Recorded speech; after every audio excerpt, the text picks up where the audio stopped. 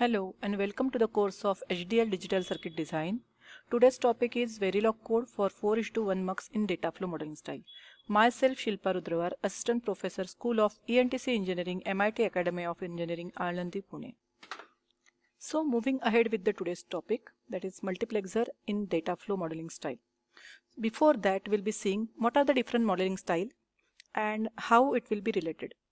So whenever you are thinking of any digital circuit, there comes a combinational and sequential circuit, and that aspect comes in your mind that the circuit will be having circuit diagram or schematics, second logical expression, that is equation, and fourth, that is truth table. So by knowing these three or any one of this, you can understand your combination or sequential circuit.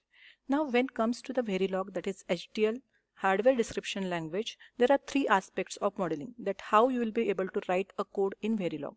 So first is structural or gate level, second is data flow, that is also called as a RTL, and third is behavioral modeling style. Now these three modeling aspects in Verilog VHDL relates to those three aspects of digital circuit, that is circuit diagram, logical expression, and truth table. Normally whenever you are going ahead with this gate level modeling style, you should be knowing circuit diagram or schematic of your circuit. Whenever you want to go ahead with the data flow modeling style, you should be knowing equation, that is the logical expression for that particular circuit.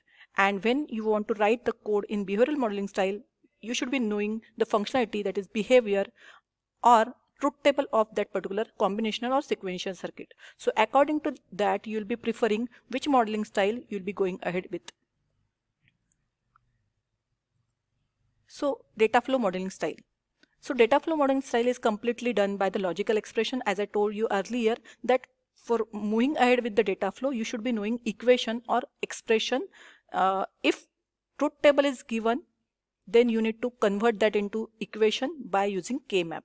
So logical expression or equation is mandatory to go ahead with the data flow. So this is the medium level abstraction, and this type of modeling style along with structural can be used for ASIC design. So here we will be using logical operators and XOR for modeling. Keyword used for data flow modeling style is assign. Now moving ahead with the Verilog code for 4:1 mux in data flow modeling style, that too using ternary or conditional operator. So we'll be going ahead step by step. So first, what is meant by mux? So multiplexer is a data selector. You are having multiple inputs. There are some select lines, and according to that select line, you will be getting output over here. So suppose there are 4 input, so it will be requiring 2 select line, that is 2 raised to power n. So if 2 raised to power n, that is 4 inputs are there, 2 raised to 2. So you require n, that is 2 select lines.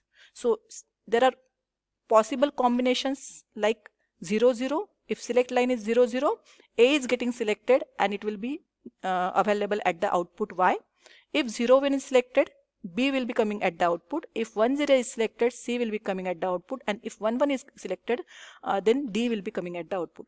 Meaning of that, if you are putting 0 over here, you will be getting 0. If you are putting 1 over here, it will be getting 1.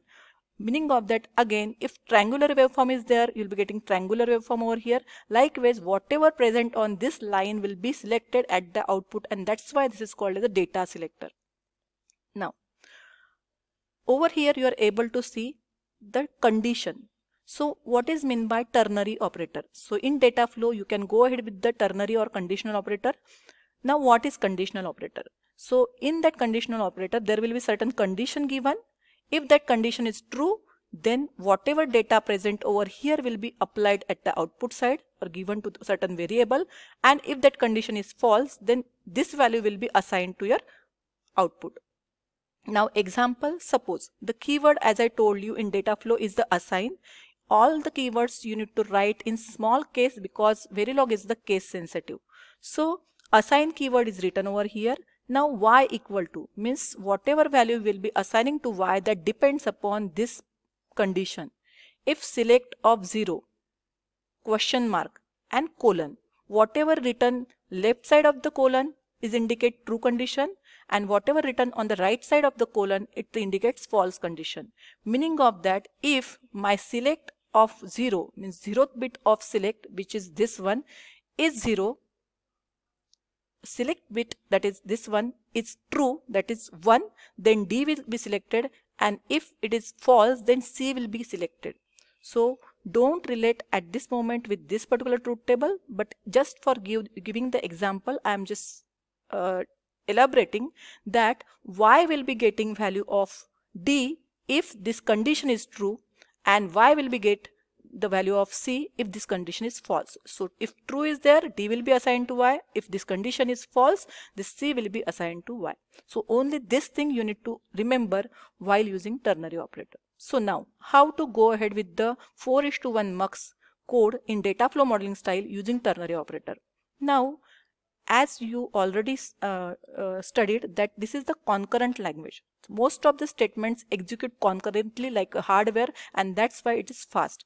So over here, whatever statement you are writing in Dataflow, that are executing concurrently. So you can't use any sequential statement over here. So this, whatever the ternary operator we are using, this is the concurrent way of programming, and that's why we are using that in Dataflow. So now, how to write a code? So purposefully I have kept this numbering over here so that there should not be any missing of the statement. Whenever you are writing a Verilog code, you need to start with the module and end with the key module. So over you are able to see this blue color, which is the keyword, and all the keywords, as I told you earlier, it should be in small case. Now you need to write a name to your module. So now over here the name of module is given as a mux_4:1_1. Now here, whenever you are giving the name, it should not start with the digit, it should not start with the special letters or special symbols, or it should not start with the underscore. After writing any character, you can give that underscore or digit over there, but start should be by the character. So mux_4:1 in bracket and bracket complete semicolon. In between that, you need to assign whatever input and output ports you are having to the mux. So here, as the diagram indicate, it is having capital A as an input, capital B as an input, capital C as an input, and fourth input is capital D. And there are two select line, that is bus is of 2. And there is output Y. The same thing is mentioned over here. So I am considering at this moment, instead of S0, I am considering select 0. In bracket, if I am writing select of 0 means the 0th bit of select, and if I am writing select of 1 meaning of first bit of select. So that way you need to remember. Whatever nomenclature is given, same way you need to write in the code also. Here I0 is given and you are writing A, so don't do like that. Whatever the name is given, the same way you need to write in the code. So module is written, name is given to the module, it should not be it should not be a keyword, so that way you need to follow some rules. Now inside the bracket you need to write down how many inputs and output available to that mux. So as you know, there are 4 input as well as 2 select line and 1 output. So same way you need to write input A, comma, input B, comma, input C, comma, input D. Now you can give it A, comma, B, comma, C instead of writing multiple time input also, until unless that they are of same type. So this is a single variable of data type wire, and that's why by default nothing is given in front of input, so it is wire type data. So over here D is written. Now these are again as input, but it is of bus 2. So you need to write input, bus is of 2 bit, and that's why in square bracket you need to write 1:0. If that is of 8, then you need to write 7:0 and bracket complete. This square is very important. You can't write curly braces over there. Now what is the name given? That is the select, and that's why select is written, comma. Now inputs are over, you need to write the output. So what is the output? Output Y. So name is given Y, that's why we have written Y, bracket complete semicolon. So this is what is the port, whatever the ports, input output ports you are having to that particular mux, which we have written. Now end module is coming by default. In between that you need to write functionality. At this particular point there is no relationship between A, B, C, D, select and Y. You are not knowing the relationship between input and output. So you need to give the functionality over here. Now in Dataflow, as I told you earlier, you need to use keyword assign. So assign is written. What you are assigning to Y? So Y is the output. So Y is getting value of A, B, C, D depending upon select line available. So now ternary operator, as I told you, it is a conditional operator. Condition is true, this condition A is greater than B, so D will be assigned to Y. So condition is true, D will be assigned. If condition is false, C will be assigned. So that way question mark, semicolon plays an important role in a ternary operator. So Y equal to select of 1 means MSB bit. If MSB is true, true means 1, and question marks, so this term indicate false because semicolon, before the semicolon we are having this true option, and after this semicolon it indicates false option.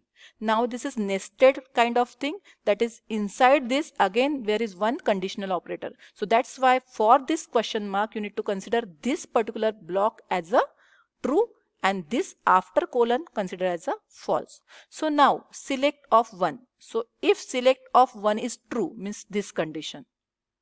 If this is true and this is also true, that is select of 0 is also true, means select of 1 is true and select of 0 is also true, then what you will be getting, that is D. So you will be getting this true condition, that is D at the output side. Now if select of 1 is true means this condition 1 and select of 0 is false, that is false means 0. So this condition, what you will be getting at the output side, that is C, and that's why after colon C has been written. So hope this idea is clear how to use this ternary operator. Now again go ahead, that if select of 1 is false, so you need to follow this block after colon. So if this is false means out of these two conditions there will be one condition available. Now again you will be checking inside that select of 0 is true. Select of 0 is true, meaning of that this is the select of 0, and if this is true you should be getting B at the output side, and that's why after question mark on the left hand side of colon it has been written B. So if this is false and this is true, then you'll be getting B at the output side.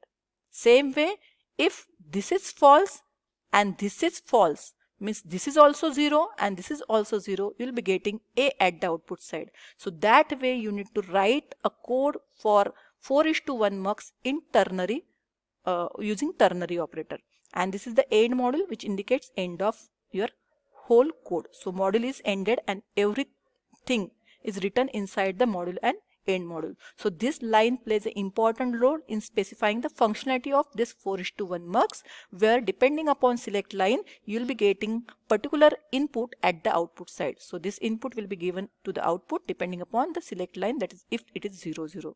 So hope the idea is clear, and for that this particular understanding of this ternary operator is very much required. So condition is true, this particular output before colon will be assigned to Y, and if condition is false then after colon whatever value is there that will be assigned to Y. So only that you need to remember.